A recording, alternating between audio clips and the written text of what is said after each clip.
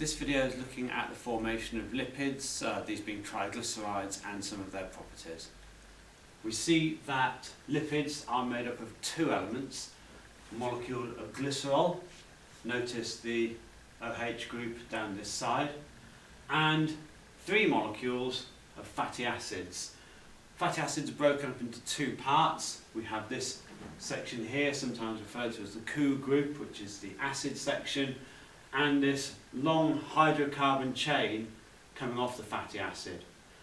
Now the reason for these dots here is because this hydrocarbon chain varies in length, the number of carbons it has, anywhere between about 14 and 22 carbons long.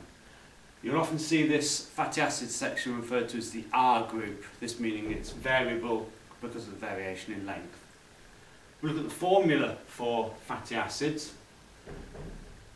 We can see the CH3 part here, CH2 with the N, this representing the variable length of the hydrocarbon chain, and then the COO group here. These fatty acids join to the glycerol in exactly the same way as monosaccharides join together.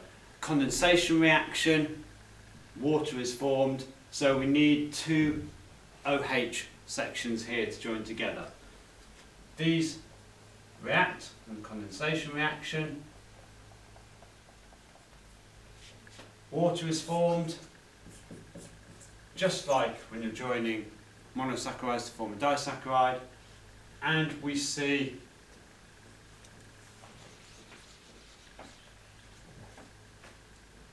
a bond form with oxygen in the middle, exactly as we would when we join monosaccharides together to form disaccharides.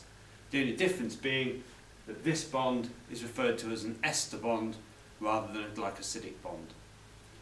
This happens 3 times, one fatty acid on that HO group, one on there and one on there, to form a triglyceride, because we have glycerol and these 3 fatty acids joining on.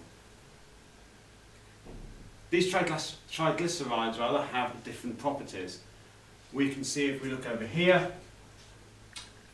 if the fatty acid hydrocarbon chain is saturated with hydrogens, that means it's full of hydrogens, there's no more room for any more hydrogens on those carbons. We said the fatty acid chain there is saturated. If we see that a single double bond has formed between 2 of the carbons, we would say that this is mono-unsaturated. It is not saturated with hydrogens, it's not full of hydrogens.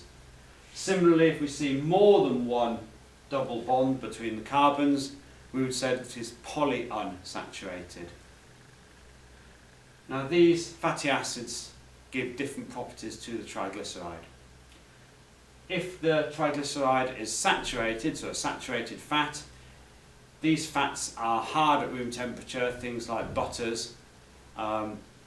We can see that they only have the single bond between the carbons. We would say they're saturated in hydrogen. The molecules lie close to each other, which makes them harder to break. When we look at the mono-unsaturated and the polyunsaturated, we see that these tend to be more liquid at room temperatures, so oils. They have this kink in the hydrocarbon chain caused by the double bond. We can see this represented in a simplified diagram here and here.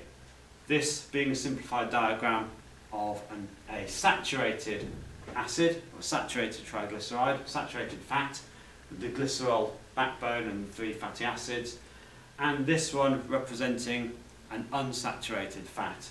You can see the representation of the kinks caused by the double bonds with the carbon atoms. The fatty acids are the key to the energy of lipids. These fatty acids, these hydrocarbon chains, when they break, release a huge amount of, store a huge amount of chemical energy, and then when we break that, it releases energy at about twice the rate of carbohydrates. The properties of these 2 different sections cause lipids to form kind of oil droplets. The fatty acid chains, the fatty acids here, are what we call hydrophobic. That means they are water hating. Whereas the glycerol backbone is hydrophilic, it's water loving. Due to this, they tend to form these droplets where the water-hating, the tails, the hydrophobic parts of the triglyceride point inwards, away from any water, and the hydrophilic, the glycerol backbone, points out, away from the oil, causing this lipid droplet here.